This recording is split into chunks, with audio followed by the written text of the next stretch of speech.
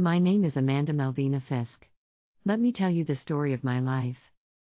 I was born on June 12, 1832, in Silver Creek, Chautauqua County, New York. Silver Creek has rolling green hills and is located on the shores of Lake Erie, just southwest of Buffalo. My twin brother John Henry Fisk died at a very young age.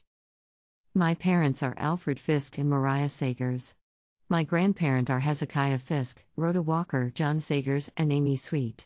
My family has deep roots in Rhode Island. My parents and grandparents were early converted to what is now the Church of Jesus Christ of Latter-day Saints. We moved to Kirtland, Ohio at 2 years old. When I was 2 years old, I received a priesthood blessing by the hand of Joseph Smith. I would cherish this blessing the rest of my life.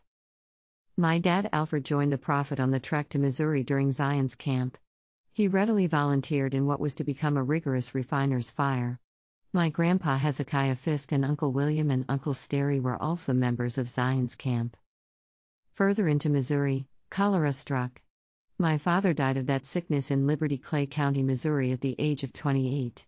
Joseph Smith said of those men who died of the cholera in our camp, "And the Lord knows, if I get a mansion as bright as theirs, I ask no more." My mother Mariah was left alone at 8 months pregnant. Baby Emma arrived, but soon died. We moved to Missouri to the banks of the Missouri River. Mother became ill and died at the same location as father. She was buried next to Dad. I became an orphan at 3. My parents both died, but I still had my 4 grandparents. I probably moved in with Hezekiah and Rhonda Fisk, who traveled to Missouri in the same company. We went through persecution of far west.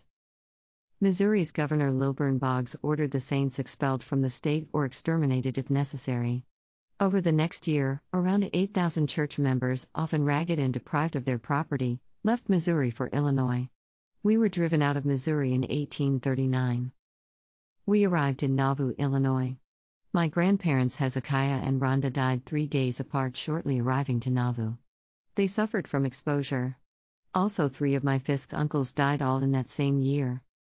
I was probably raised by my Sagers grandparents at this point, or maybe Aunt Minerva Sagers Howard. We saw the rise of the beautiful Nauvoo city, were saddened by the martyrdom of Joseph Smith, and were gladdened by the Nauvoo temple dedication. I am listed by my middle name Melvina in this 1847 Nauvoo 3rd Ward listing.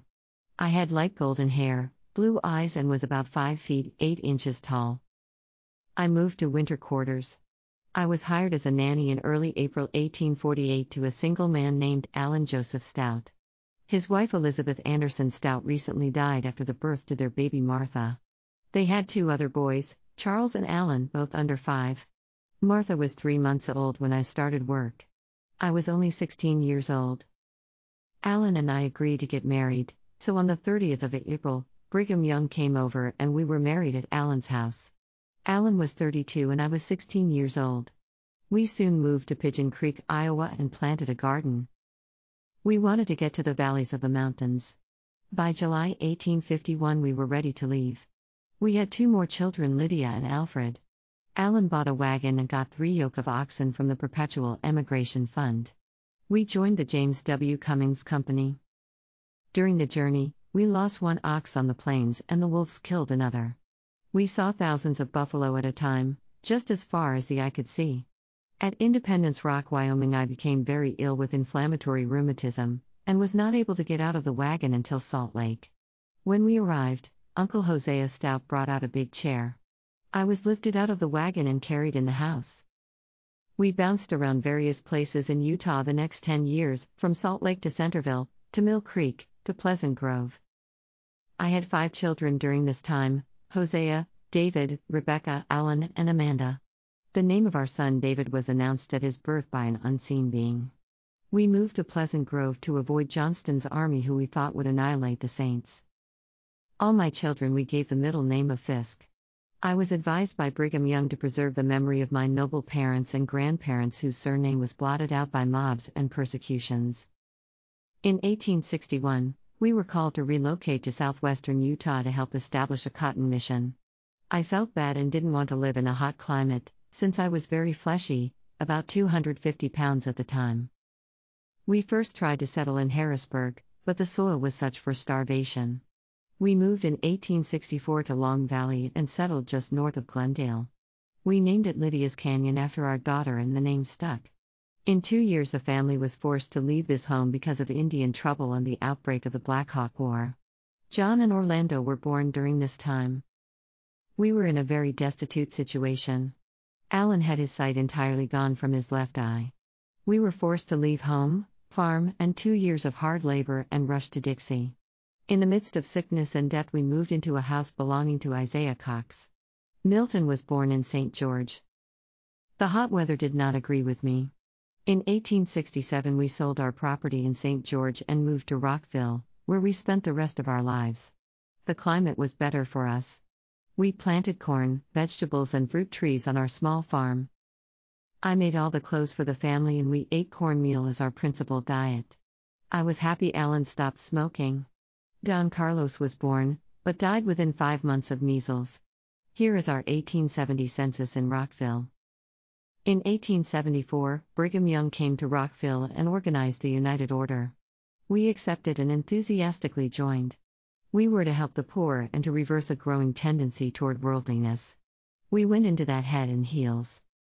I had 3 more children, Hulda, Anna, and Marion. I bore 14 children and was a stepmother to 3 more. I loved being a mother in Zion. I suffered a great deal from rheumatism and dropsy. My sister-in-law Anna moved in after her husband died. We had to work extra to build another room for her. We made baskets, pruned vineyards, and sold logs. I sometimes was well enough to accompany my husband to St. George to view the new temple being constructed there. He drank coffee for many years, but when we came to work in the temple we would not drink it anymore. We attended the St. George Temple dedication April 6, 1877.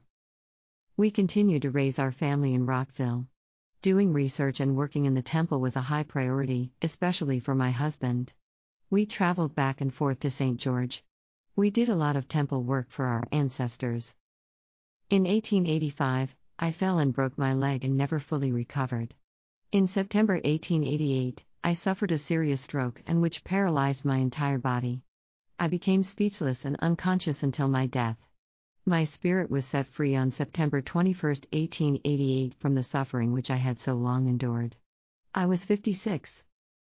I was true to the faith, valiant to the call of the prophets, and mother of 14. I love my wonderful posterity. My obituary says I lived and died a faithful Latter-day Saint. I am buried at the Rockville Cemetery with my husband Alan Stout, who died just a year later. Come give me a visit. I am Amanda Melvina Fisk Stout. I passed through the trials of Kirtland, Missouri, and Nauvoo. I pioneered to Utah and helped settle southern Utah. Thank you for listening to my story.